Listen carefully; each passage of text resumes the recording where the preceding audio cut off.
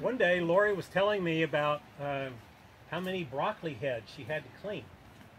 Because, you know, she's got all these heads, she's got to clean all these individuals. And she's like, Frank, you wouldn't believe how slippery the floor can get with when you have brassicas rolling around on the floor and you're trying to walk around, and it's like walking on ball bearings, you know. And I'm like, you're cleaning seed indoors? And she goes, yeah. I said, how are you cleaning the seed? She says, well, Jim's got a little belt thresher, tabletop belt thresher. She says, the seeds just go all over the place. And I didn't say it to her, but my thought was, damn girl, didn't you learn anything from me? Because if I had to clean a head of broccoli, this is what I would do. I would stick it in a bin like this. I would do this.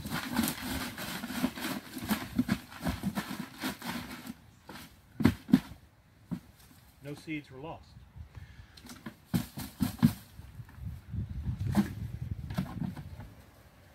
Label, flag from the field. This is all trash. There's only this much seed in here, and it's all right here. See all those plants? I got a bunch of plants there. I got like A through M. And I want all these plants to go into their own individual seed envelopes, just like you guys do, right? So I figured out that this would be something that would be really useful for you guys to know. 1/8 inch screen you can make yourself.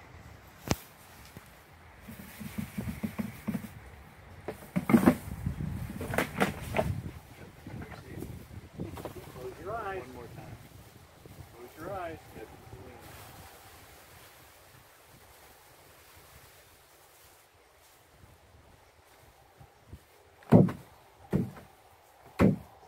Dust always sticks to the inside. Don't knock it out into your seed. You want to get rid of that. Baby butt wipe container. You can get it from anyone who's recently had children. These are descended from 1992, pretty sure. Rubbermaid.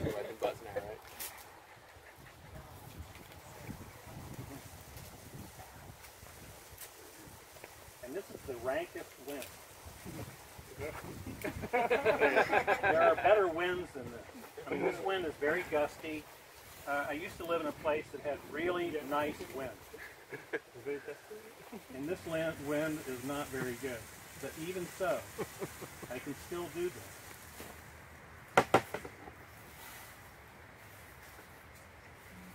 Could you do it in front of a fan? Oh, yeah. You could, but then you would have to be inside. Not if you had an extension cord. No, you can't use a fan outdoors. Oh, you can't? No, because the wind is blowing. Well, no, the wind's not blowing. The wind is always blowing. Here, the wind is always blowing. That's true, especially in the afternoon. The problem with a fan is, or most seed cleaning equipment, you are indoors with it. And if you are in a room with a seed cleaning machine, you're breathing dust. Just like these unfortunate people downwind from me. I'm not breathing a liquid dust. The dust will kill you. Dust will kill you. Over time, organic dust syndrome is a real thing. Okay, so what I just did was, there are little seeds on there that are not rounded. So as I'm pouring it back and forth, I'm not just using the wind. I'm using this flat surface also to get rid of things. This is the magic screen size for all brassicas. This is 6/64. Says so right on. There's also a 6.5/64. What usually happens, huh? That's a nice number, isn't it? 64. I know. You could also call it.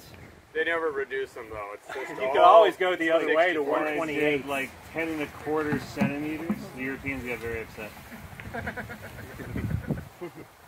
Okay, so for almost every species of seed, there's a magic screen size that passes all the seed but keeps the chaff, right? So what you need, if you're going to be cleaning a lot of seed, once again, I'm using this bin. This is sort of a flat surface, leaving behind stuff like that. Okay, well at this point, you could put this seed in an envelope and you could use it. And no dust. And I could do this a lot faster if I weren't talking. If I had a beer. So what I like to do is come out and just set myself up with a bunch of these things. I always have envelopes. I make a bunch of, I label everything out, get it all laid out so that the envelopes match the tag on the plant. And I can just go through these things and crush, drink here, crush. Do this, listen to the news, and not breathe any dust. And at the end of the day, I got all these seeds in their envelopes. You don't break anything when you're listening to the news? I don't what? You don't break anything when you're listening? I do these days. I haven't had to listen to the news lately. I mean, clean seed while listening to the news lately. Okay, so there's one other step you can do. Usually there's small seeds and big seeds. Most of the time we want the big seeds. Generally you want to have seeds of all one size anyway, because if you have big seeds and small seeds, you might see differences in germination, size of seedling. These are variables that you might want to control. You know, if you have screens, you can size your seeds, and it just makes everything a lot easier. I don't want any kale seed that's smaller than a 17th of an inch. That's what this is. So I just got rid of all those. And now, basically, I got myself a packet of seed. This is from Wild Red Overwintered Population, Mother D. And that's all there is to it. So, no electricity, you're not indoors, you can drink beer because you're not on school property, and it's really low tech, you know, it's really low tech. This is, screens like this, if you buy them from a screen company, it might cost you $40.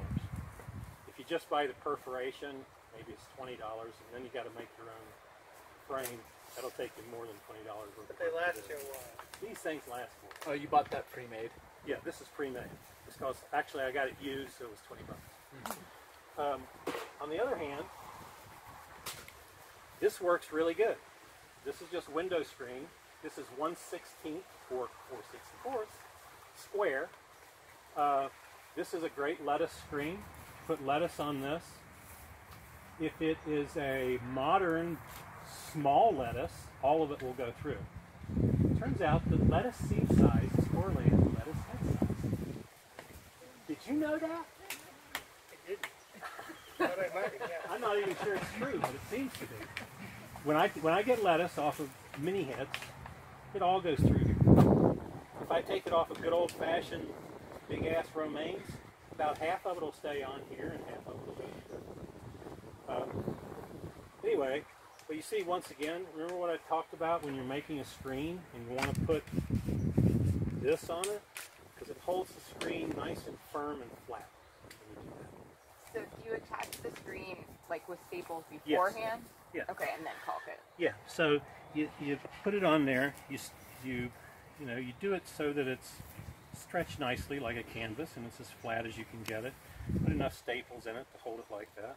And then this is just acrylic caulk. Just on your finger, like that. And it'll stay flat for a long time. Actually, as you use it, it tends to dish because you do things like that. But in essence, it stays pretty flat. So some seeds are ridiculously easy to do, like this. Like corn. Right. Brassicas are relatively easy. Some flower seeds are incredibly difficult. Gomphrena seed. Gomphrena is a popular flower. You grew the seed of it, and it was like we just kept walking by the seed because it was so hard to clean. It looked like a bunch of feathers kind of stuck together, little miniature feathers, and they're all stuck together in a wad. You could not singulate that seed to save you. And we're like, we can't sell it like this. So Mark, this is Mark Lutera, by the way. Mark worked for me since 2014. This year he's independent. He's building machines and farm equipment there. He's a farm consultant. You need a dryer, irrigation system, wolves trap. You can do it all. So anyway, it's nice having Mark around. Mark is really good at cleaning seeds, and he figured out that the way to clean Gomphrena seed was, I don't know how this intuition works. Put the dry seed in a bin with a bin with water in it, then take an immersion blender and immersion blend the seed.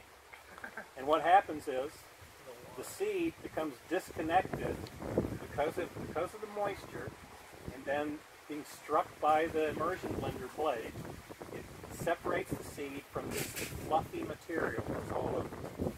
The fluff stays on the surface of the water, and the seed drops to the bottom. And you get beautifully clean seed. Now this is a process that you would not want to have to do with 50 pounds of seed. And somebody knows how to clean that stuff in mass, but we don't. And you're going to have a hard time getting those people to tell you how they do that. Because cleaning seeds is part of your method is part of your commercial advantage. If you know how to do it, your competition doesn't. That helps. On the other hand, there are seeds like this. This is a Maltese cross. Anybody want to buy some seed? I got a lot of them. With this, all you do is tip it over. It comes out like salt. You don't really even have to crush this. It's just right there. And that's what this is. So really what we do is we cut these and we just sit them in a bin, just sitting there for a few days. And most of it falls out just sitting there. Or you come back in a couple days and you just tap it on the side. And that's all there is to it. I mean, like I said, it's ridiculously easy. And then this seed, I happen to know, will pass through this screen. Look at how much of it there is. Wow. No kidding. That didn't come. No, that did not come from 3 seeds. Okay. That would be magic. Anyway, you see how easy that is? I didn't need a belt thresher to do that. And really, I winnowed this. Sorry,